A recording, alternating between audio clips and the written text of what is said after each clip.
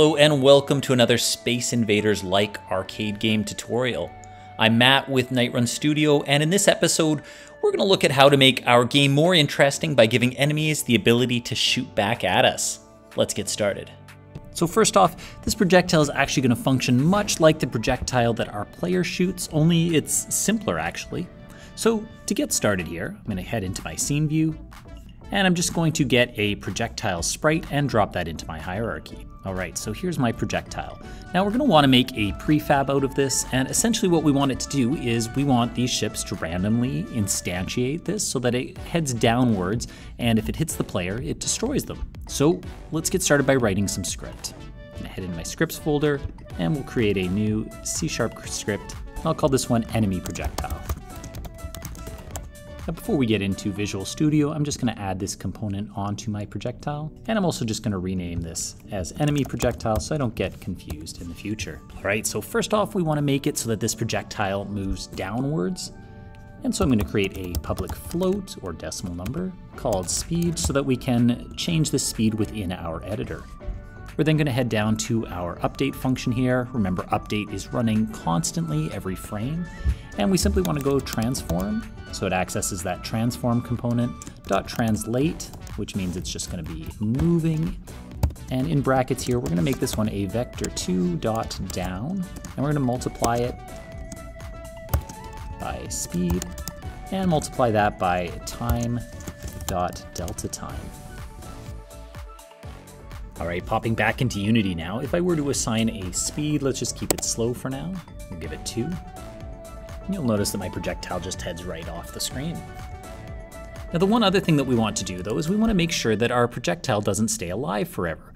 We want it so that once the projectile gets out of the screen, it destroys itself so that we don't have thousands of these projectiles. Now we already did this for our player's projectile by creating a boundary. And you'll notice we have a boundary up here at the top of our screen. I'm just going to click on that in my hierarchy, hit Command D to duplicate it, and then move it down to the bottom so that we also have a boundary on the bottom. Next, I'm just going to click on our projectile for the enemy, and we're going to add a collider so that it can detect when it's actually hitting our player or that boundary on the bottom. I'm just going to put a box collider 2D on here. You'll notice that mine did not size correctly, and so I'm just going to edit that collider so that it's the size of the projectile itself. And I'm also going to make this one into a trigger so that it's not having any problems where it bounces off of ships or anything like that. It can go right through them, but our player will still detect it. Now back in our enemy projectile script, I'm just going to create a new function. Because we made it a trigger, I'm going to make this an onTriggerEnter2D function. So this will be called and will run anytime our projectile hits another collider. And essentially what we want it to do is we want it to check first of all to see if the collision thing that it's hit, if its game object is tagged as boundary. Now if it is tagged as boundary, we simply want it to destroy itself. Destroy game object. And in this case, the reference to game object just means it will destroy the game object that this script is on. And since this script is on our projectile, the projectile will destroy itself anytime it hits a boundary. You can see now in my scene view, it's headed downward. I moved it, slowed it down a little bit, and then when it hits that boundary on the bottom, it disappears as it should. Now once our enemy projectile is coded to move downward and destroy itself when it hits the boundary, the only other thing is to make sure that it's actually hurting our player, which is actually remarkably easy to do. If we head into our player live script, you'll notice that at the moment he's already set up to destroy himself whenever an enemy ship collides with him.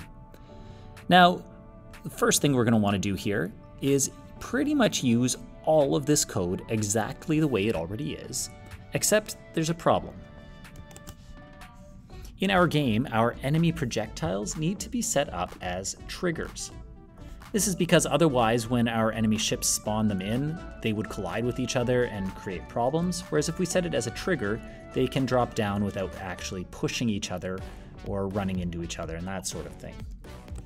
So what we're going to need to do in our player live script is create a new function, and we're just going to call this one, rather than an onCollision, since they are triggers, we're going to make it an onTriggerEnter2D function, but it's going to do all of the exact same things that we do when we hit a ship. So I'm just going to copy and paste that in here. We can also delete the collider keyword here because it's not necessary when working with triggers. And very simply, all this is going to do is that when our player hits a trigger, in this case the projectile, and we'll make sure that we can change the name here from enemy to enemy projectile. So if it hits something tagged as an enemy projectile, it will first of all destroy the object we've collided with, the projectile. It will create an explosion and then subtract a life from our player. And if he's out of lives, it will destroy him altogether. So now that we've got our projectile working the way we want it to, I'm going to click on my prefabs folder. And I'm just going to drag my enemy projectile down into here and make it into a prefab. At this point, I can remove it from the game itself. And now we're ready to get our enemy ships set up so that they actually spawn these projectiles into the game. To do this, I'm actually just going to click on one of my ships, open up the prefab. And the reason I've opened up the prefab is because I'll want to apply this change to all copies of the ship. And I'm just going to add a new component. We'll type in new script here. I'm going to call this one projectile spawner. All right, now there's a couple of things we want to do inside of here, but the first one is simply to let our enemy know which game object it's going to be spawning in. So we're going to do a public game object, and we'll call this one enemy projectile. Back in Unity, you'll notice that our projectile spawner script now has a box for the projectile. I'm just going to go into my prefabs, grab that enemy projectile we created, and drag it into there. It now knows what to spawn. Now the next thing that we're going to want to do is actually program our enemy to spawn that. Remember that in Unity we use instantiate in order to spawn new items into the game. And this takes in 3 arguments. The first wants to know what it is instantiating, and in this case it is the enemy projectile. We then do a comma, and it wants to know where to spawn it.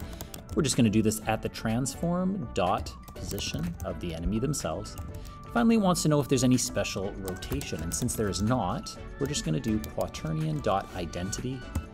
Quaternion is just like a vector 3 for rotations, and identity keeps the rotation the same as it already is. So it just means it's like saying no special rotation.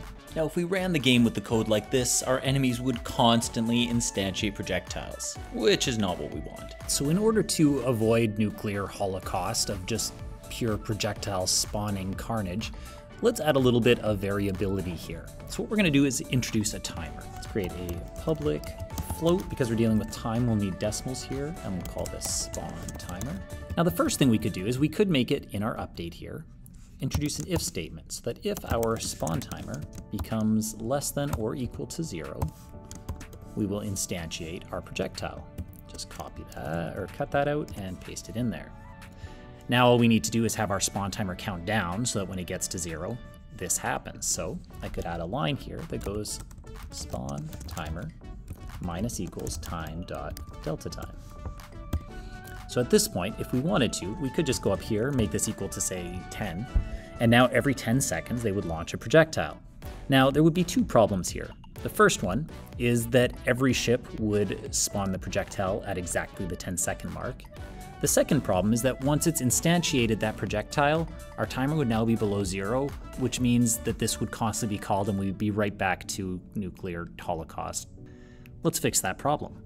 First off, let's not hard code this to 10 seconds. I'm just going to leave it like that, and what we're going to do instead is create a public float called spawn max. And this is where we'll set the maximum time it could take. For now, let's set that to 10. And we'll also create a public float called spawn min. And let's just set that to 5 seconds for now. We'll then head into our start function and make this happen randomly. So we'll go spawn timer is equal to Random.Range. And all this is going to do is pick a number within a range. So in this case, we're going to pick between our spawn min, then we do a comma, and we type in our spawn max. So we'll get a random number, in this case, between 5 and 10.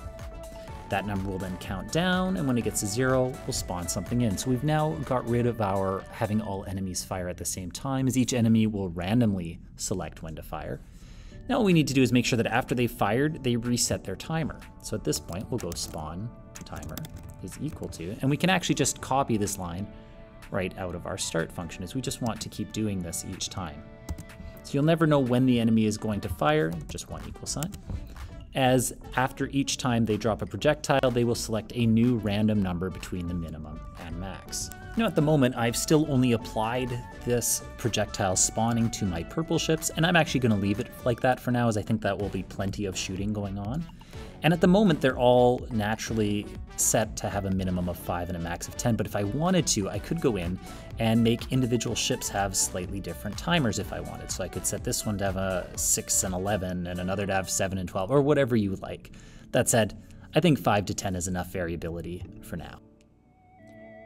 Now after 5 seconds, the enemies will begin to fire randomly, and their projectiles will in fact deal damage. Thanks so much for taking the time to watch this tutorial. If you found it helpful, please be sure to click like or subscribe to the channel. Until next time, this is Matt with Night Run Studio. Cheers.